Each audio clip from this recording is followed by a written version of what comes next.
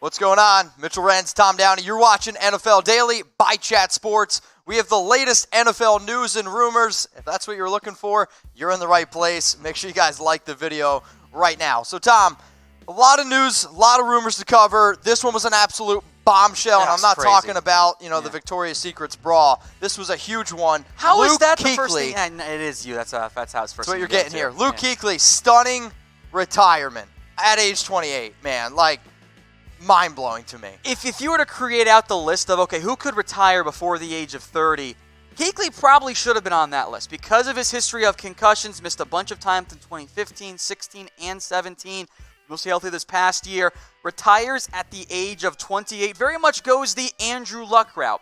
If you had told someone this time last year, hey, what do you think about Andrew Luck being MVP and Luke Kuechly being Defensive Player of the Year? I would have said not surprised at all. That would make a lot of sense. Instead, they're both out of the NFL. Kuechly, in that very emotional message posted on the Panthers Twitter account last night, was indeed a bombshell. But Kuechly also fits in the Andrew Luck mold. He's a super intelligent guy who isn't his career isn't fully done like with the NFL. I am only NFL. His life goes beyond just football. So it is a huge blow, though, for Carolina. They're losing their best player, maybe in franchise history. I know everyone loves Steve Smith, but Steve Smith's probably not going to be a Hall of Famer. We'll talk about Luke Kuechly. I think he is going to be a Hall of Famer. So I'm sorry, Panthers fans, I don't know how you guys feel about the receiver, but what Kuechly's done I'm in the my NFL. LK for Luke Kuechly. I'm going to miss Luke Kuechly. He is so good. He was so, not even just good, it was assumed greatness. Oh yeah, Luke Kuechly, best linebacker in the NFL. Don't need to freak out about him the same way that we freaked out about Ray Lewis, potentially. Or idolized Ray Lewis. Kuechly went about his business, consistently made plays, was just great. He's been the best linebacker in the NFL for the past 5 years plus, really since he came into the NFL. Now, you already kind of gave your answer. See if people were paying attention. Is Luke Kuechly a Hall of Famer? Okay, he's played in 8 seasons. He's won in the Defensive Player of the Year, which was, I believe, in 2013. He's made 5 Pro Bowls. But you're going to look at All-Pros. All-Pros, my bad. But you're going to look at the longevity, 8 years. Is that enough? For me, I'm going to type my 1 for yes, because when on the field, Luke Kuechly, I shouldn't even say when on the field, he's been the best linebacker in the NFL, I'll say, over the last 5-6 years. 5 All-Pros at linebacker should be an automatic Hall of Fame. Patrick Willis hint there. Derek Brooks, 5. Brian Urlacher made 4. Luke Kuechly had more All-Pros than Brian Urlacher in less time. Derek Thomas got in with 2. Now, of course, All-Pro is not the only way to judge it. How about this? Since Luke Kuechly entered the NFL in 2012, his first 3 years, he had 150 tackles each. Immediately was great. Decent. No player at linebacker, has more interceptions than Luke Kuechly with 18 in that time frame. No NFL player has more tackles since Luke Kuechly entered the NFL into 2012. In that time frame, nobody has more. Luke Kuechly is a sure Hall of Famer in my eyes. We'll see how the NFL Hall of Fame committee views them. They are not always right. I think it's a no-brainer. Well, another player that I can guarantee is going to go to the Hall of Fame, yes, and he's coming back, Larry Fitzgerald. Can everyone just start typing Fitz in the comments? I love Fitz. What would have been the odds on Larry Fitzgerald playing longer than Luke Kuechly and Andrew Luck combined? How many years have Andrew Luck and Luke Kuechly played? Is it more than 17? It's not more than 17. There you go. It's just shy of it. I mean, I absolutely love me some Larry Fitzgerald. I'm glad that he's coming back for his 17th season. Now, the report out there is that he's going to get roughly $11 million plus incentives. That's basically what he made last year. Now, people are typing my dad, that's Bosco Gamer, who's a big Cardinals fan. He's a big Cardinals fan. Now it makes sense. So, Bosco, less weird. Next time we ask to shout out your team, you better be shouting out Cardinals. So this is what Bosco's daddy did. 75 catches, 804 yards, 4 touchdowns.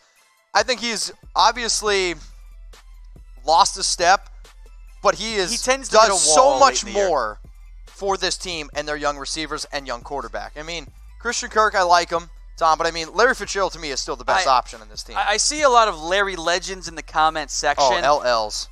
That's what he is, and I think the Bengals would be wise to take a similar approach. As long as the greatest player in your franchise history wants to play, probably let him keep playing. So I know $11 million is kind of expensive, but I think for Fitzgerald, even if he's not wide receiver 1, maybe he becomes wide receiver 2 or 3 next year, whatever it ends up being. You don't use him as often. You bring him back because he is great in the locker room. He is beloved by the players and the fans. He helps sell tickets. Future governor of Arizona. Everybody loves Fitzgerald. I think he's also great for young Kyler Murray, too. I think that's a big deal. Totally agree with you, Tom. Larry Fitzgerald's had an absolutely stellar career. Can't wait to see what he continues to do. So everyone out there right now, Tom's favorite time of the year is the NFL Draft. We want to figure out who also loves the NFL Draft. So if you do, type Y for yes, type N for no. Tom, I'm just going to type Y for yes for you. I know you're absolutely obsessed with the NFL Draft. So, I mean, we can let the analytics team do this one, but I think I can handle this. Okay, go into it. I'm seeing 100% yeses. So if you love the NFL Draft, make sure you subscribe to youtube.com/JatSportsTV. Tom does a lot of mocks. Tom, talk about it. You talk about your mocks. All kinds of draft coverage. We do mock drafts here. We do sleepers. Stay tuned for Sunday. Got something special and different planned for you guys. And if you just love mock drafts, well, we got another one coming out later this week, or excuse me, next week, early in the week. We'll have another mock draft for you guys. So stay tuned for that. We'll keep you covered all draft season long. And yes, it means we'll also have the NFL Draft live for you guys here on YouTube and Facebook. So, Tom, speaking of the NFL Draft, should the Bengals trade the #1 pick? I want you to type T for trade or type K for keep.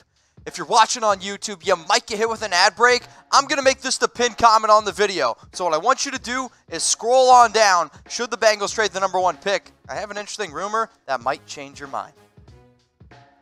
It's around Joe Burrow, and it's around the Bengals potentially trading the #1 overall pick. Tom, I saw this in the doc, and I was like, talk to me. I am offended on behalf of Bengals fans that this is suddenly being an idea. ESPN this morning was pushing the idea of Joe Burrow should refuse to play for the Bengals and demand a trade to go somewhere better. I hate that idea. I don't think that's who Joe Burrow is. Like, that's not really the attitude vibe I get off of Joe Burrow. Beyond that, the Bengals would be dumb to do this. like, assuming Burrow does want to play, and I think he does. I think that's the case here.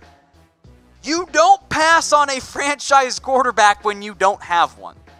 Like, even if you have doubts about Joe Burrow, and you should, there are reasons to be concerned. There's no such thing as a guaranteed prospect. You don't trade him away. You say, yes, we're going to make you our franchise quarterback. We're going to build everything else around you. Now, there is, of course, a price tag for every player, for every team, but it becomes so outlandish that it doesn't make sense. So, what the Bengals should be doing is making the Bengals great again and drafting Joe Burrow. I'm trademarking that, by the way. Making the Bengals great again. Tell me when the Bengals were great. The early Carson Palmer, Andy Dalton years, when they should have won playoff games. Great. Ask any Bengals fan about the Kimo Van Olhoffen blow to the leg of Carson Palmer. That was their year. What did you just say? You don't know who Kimo Van Cheapshot is? Everyone just type what? Kimo Van Loblo? Oh, on, man. Dude. Okay. Well, one of the reasons why this rumor is being floated out there, okay, Tom, is because of Joe Brady, now with the Panthers, OC.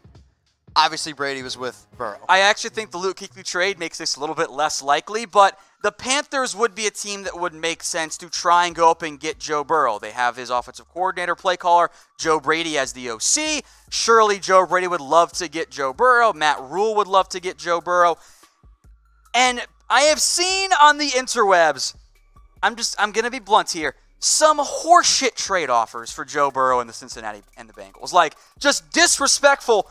What if we just traded a first-round pick and a second-round pick for #1 overall? Guys, what are you doing? So to recap here what it could actually look like, you have to go back in time to the RG3 trade. Remember, this was pick #2 for pick #7, so not even as big of a jump. It was 3 first-round picks and a second-rounder. So at minimum, you are beginning right there. And then what you also have to do is factor in we have to increase it to go from #7 to #1. That adds, frankly, an extra mid-first round pick to it right off the bat. And you've got to factor in, this is a player that the Bengals actually want. This is not somebody that they are looking to just give away and not retain. So that RG3 trade really does provide a nice little baseline, but it doesn't really capture just how expensive this trade would actually be. So I tried to put this together. You're going to lose your mind. Both teams, I think, say no, by the way. Okay. I honestly don't think this is enough for the Bengals. Wow. Because they think they have the best quarterback in their franchise. That's the way they view this. I mean, that is a lot for one It is player. a lot. Like, Cam Newton's a throw-in. He basically is an extra second-round pick. That's really what Cam Newton would be valued You at. think the Bengals would turn this down? Yeah, I think they would. 4 first-round picks, a second-round pick, a third-round pick, and Cam Newton. You think they say no? Because if you pass on Joe Burrow, you don't get one this year. You don't get Tua, and I doubt you get Herbert if you trade down that far. Now, you can trade back up. But you could say then I have Cam Newton. For how long? He's got 1 year left on his contract. You have upgraded your position here, but you haven't actually improved your long-term outlook at quarterback. That's why it's so expensive. Like, when the final grades come in, Joe Burrow is going to be graded higher than I think most quarterbacks beyond Andrew Luck the past 10 years or so. Like, that's how highly he's going to be graded out. Whew-wee, Tom. Well, Tom, if you want to bet on who's going to be the number 1 overall pick in the NFL draft, y'all can do it at BetDSI. Go to chatsports.com/bet. Use our promo code NFL120. That gets you 120% deposit bonus. If you want to bet on the NFC Championship game, the AFC Championship game, one place to do it and one place only. That's at BetDSI. Use the promo, people. Let's talk about another quarterback. Probably going to be the number 2 quarterback drafted in the 2020 NFL draft. Maybe. I'm going to put my money on it. You're probably right. But Tua, give me an injury update. I hope all's good. Well, his agent, Leigh Steinberg, comes out and says, hey, he's going to be good to go for April in the draft. Really? His agent said that? Yeah, he's going to have some throw. We're going to have that standard little pro day deal, have the little session, make all the throws, ball doesn't touch the ground, blah, blah, blah. The timing of this could be interesting because if you go back and listen to, I don't remember which video it was, we were talking about a potential time frame for Tua, and I mentioned, I don't know if he's going to be healthy enough. He's not going to be healthy in time for the Combine. I can promise you that. I don't think he's going to be healthy for the team's pro day either. So what ends up happening is the Combine's from February 24th to March 2nd. The Alabama pro day comes in about a month later on March 24th. Then the NFL draft another month later. I think somewhere in the middle of those 2 dates between pro day and draft, that's when Tua begins to throw, which presents a very strange, unique, and rare opportunity that the pro day and the first throwing and workouts you see from a potential top 5 pick come in a week or 2 before the draft. That's very unique, rare, and very drama-filled in the NFL. A lot of drama. I'm excited to see which team ends up taking Tua. I'm going to put my money down. I already have. I'm going to put it on the Miami Dolphins. I think that they're going to end up taking Tua at number 5. Or maybe you could see him trade up. I don't think that'll happen. So everyone, okay, throw it in the comments. Who's going to draft Tua? Facebook, YouTube, wherever you see this video, I want you to let us know who you think is going to draft Tua. Willie says the Dolphins. I see a couple of Miami. Are we on the same board here? Dolphins. Shelly, what up? Dolphins. Troy Daniel says the Panthers. Okay. Bosco says Dolphins. There and Mops Guy, I don't know if I got that right, says the Panthers. Continue to get your votes in. Now, let's talk about, everyone start putting the clap emoji in. Jason Garrett of the Giants. This is interesting. We meme and we joke and we make fun of, but it actually makes sense. If you are a first-time NFL head coach who is not a play caller on either side of the football, what would you like to have? A former NFL head coach who can also call your plays, who has ties to the organization, and Jason Garrett as he continues his Cowboys to Giants, both the player and as a coach. It actually makes sense. It is. I know it's Jason Garrett. I think this will actually be a good hire by New York. Okay. Garrett, you go way back when he first got the Cowboys job, and when the Ravens offered him to be their head coach. How different could life have been in the NFL if the Ravens had not hired Harbaugh and instead hired Garrett? He was a good play caller. I think it makes sense. Tom Brady leaving the Patriots. We are going to continue to talk about it. So, I don't know. Shannon Sharp said Brady is leaving the Patriots based on a report that Tom Brady moved to Connecticut, which then came out that rumor was false. And then also there was a report out there that Brady's suite has been cleaned out. Which has also been conflicted, too. Okay, I mean, every single year they clean out the suites, right? Every single year they clean out lockers. Yeah. But the report was it was cleaned out in a way that it's never been cleaned out before. Somebody used, I don't know, Windex instead of Kleenex. Like, the whole report around Tom Brady, people are just trying to, I think, make up stories until we figure out what Tom Brady's actually going to do. It's so silly and frustrating. It's trying to judge a decision that has not been made yet based on random things that actually don't impact the decision.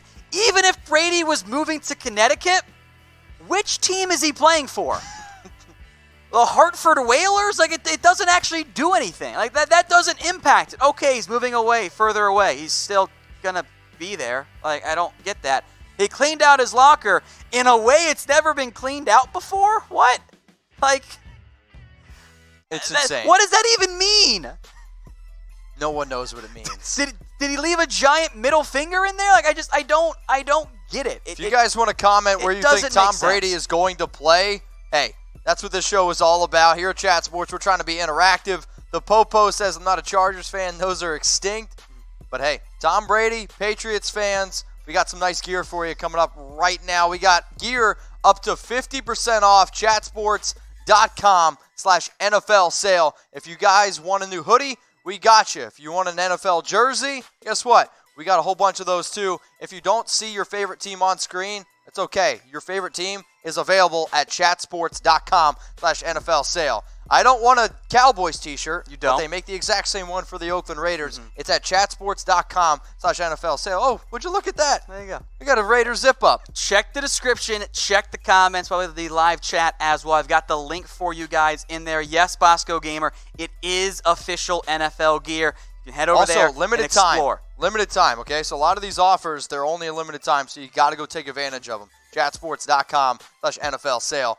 Tom, Rob Marinelli, he's going to the Raiders. I haven't really gotten your opinion on it because for me personally, I didn't hear your thoughts.